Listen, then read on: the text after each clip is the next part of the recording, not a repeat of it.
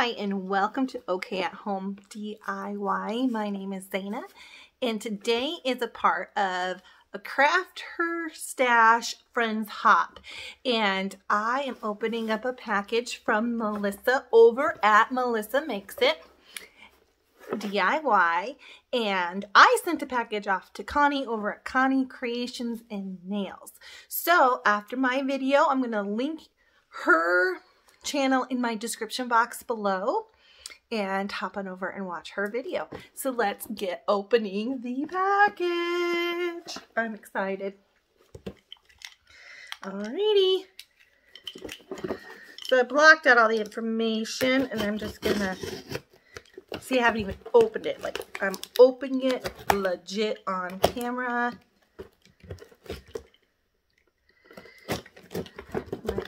Fast forward this part.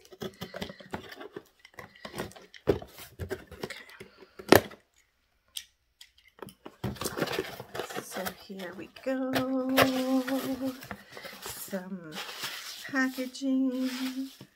She sent me some of these amazing wooden spools. Look at that, guys.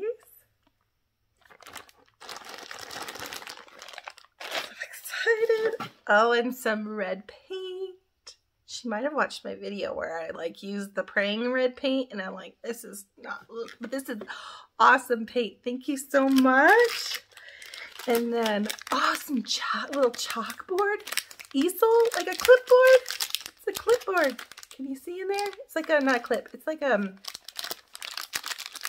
have to open it up and show you. It's like a paper, not a paper clip, but I'm geeking out over this. I'm so sorry. It's like a clothespin. There we go. And she sent me a house. Ah, I love this one. I love the shape of this one. And oh my goodness, your stash is amazing, Melissa. How cute is this? And then some awesome ribbon. She sent me all amazing things.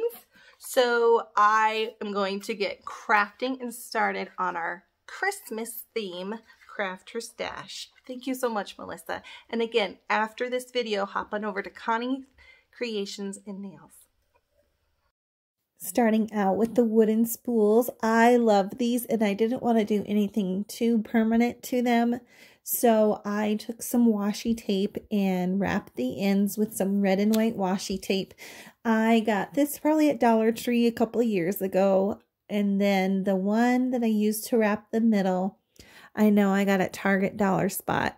So I just keep my eye out for washi tape that I like. And then I just keep it for little projects like this.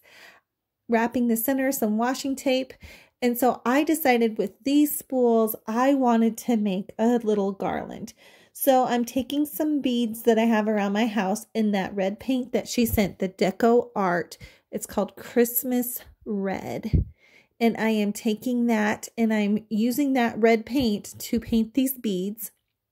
And I do 20 beads with this red paint and I do 20 beads with white chalk paint. Then I string the beads and the spools to make a garland. I love how it turned out. Next, I'm taking the small palette sign and I'm taping the edge. I kind of tore the tape before I put it down. I wanted to have a jagged edge. And this didn't quite turn out the way I wanted to, but I wanted to kind of show it anyways, just to show you the difference. Then I went ahead and painted the middle section there with matte black apple barrel acrylic paint, giving it one coat all the way down, letting it dry. After it was dry, I went ahead and just took the edges off, and I kind of liked how it did kind of look rustic and worn, but it just didn't blend out as I wanted it to with sanding. I wanted that to blend out and be a little more rustic or worn, and so it was still just two contrasts between the plain wood and the palette. So I went ahead and just painted it all the way through, as you can see here. Then I cut Silent Night, Holy Night out on my Cricut, And I went ahead and adhered that to my palette sign with, sometimes I lose the dots on the eyes. So I went ahead and just fixed that with a white marker. And again, with this Holy Night, I couldn't get the dot from the eye to work. So that's okay. And went that back and fixed it with the white marker. And then I wanted to draw stars. The crisscross stars. I just drew them all over the palette sign. And, you just make a T and then make an X to make a night sky full of stars.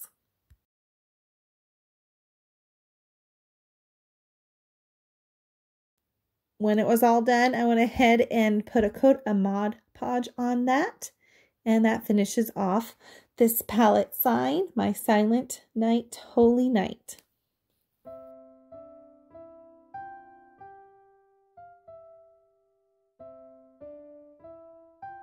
Now redoing these houses are so much fun. I taped the outside because I didn't want to change that. I liked that color, and gave the inside of this 2 coats of chalkboard paint purchased at Dollar Tree. If you've been watching my channel, I like to make chalkboards and I love this chalkboard paint. Flipped it over, took off that label by heating it up with my dryer, and then give the back 2 coats of white paint. This is white chalk paint by Waverly. When that was dry, I went ahead and just sanded off the edges. I actually sanded the whole thing in the back just to give it a more rustic look. Took off the painter's tape on the side, and then I go to remove the painter's tape for the inside. And when I do that, I'm going to take out a straight edge. And this straight edge is I'm just gonna lightly run it along the edge of the tape and where the tape and the paint meet. This makes sure that none of that paint will peel up when I peel up the tape. It just breaks any of that bond that could be overlapping, and it could ruin my paint job. And I don't want that on my chalkboard. So again, with my Cricut, I cut out Christmas. And then days until Christmas. I'm going to use this as a countdown chalkboard. I like the fact that I use vinyl. If I don't want to have this just a countdown till Christmas, I can pull that off. And I can use the inside for a chalkboard for other things. And I'm just putting 26 days till Christmas. Flip that over. I am taking this rub-on. I purchased this at the Dollar Tree. I see them now and then, but I don't see them a whole lot. So if you have this in your stash, this would be fun to work on. I just go ahead and place this wreath. It's kind of like a boxwood wreath, and I rub, rub, rub, and rub, and rub, and rub forever. And then I'm able to pull off that plastic. I'm taking the end of a barbecue skewer and making 3 dots in a clump. These are my little berry dots. And I just work my way all the way around this wreath, making sure I don't have any paint on my hand so I don't rub it all over my white paint there and have to do some touch-ups. And I love how this turned out. It is so pretty. It kind of looks like a watercolor almost.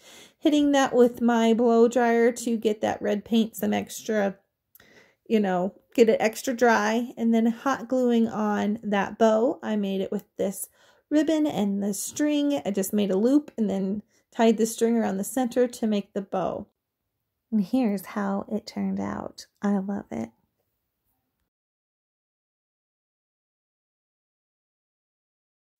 The very last craft is I am making a bow with that beautiful black and white ribbon Melissa sent, and I'm just tying it like I would tie a regular bow, and then I just work the end around so you can see the print on both sides.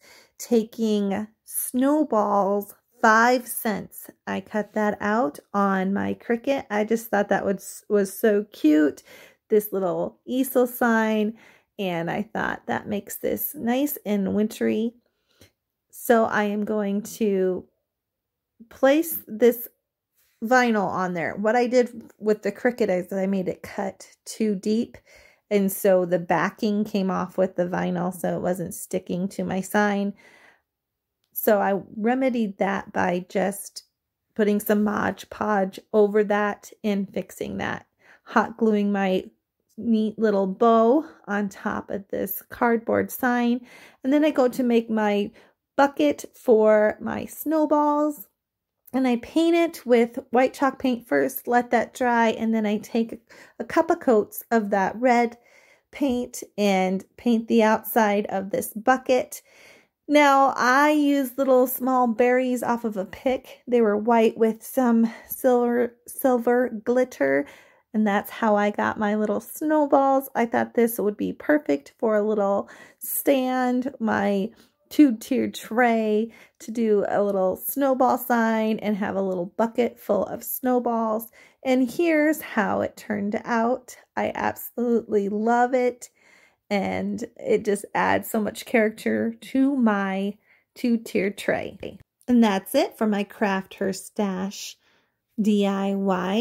Remember to pop on over to Connie's Nails and Creative Creations and watch her video to see what she makes out of the things I sent her. And if you're new here, I'd love to invite you to subscribe. I do Dollar Tree DIYs, I do thrift flips, and I do trash to treasures using actual trash. Let me know down in the comment box which one you guys like the best. My favorite is the house. And until the next time, everyone, have a good one. Bye.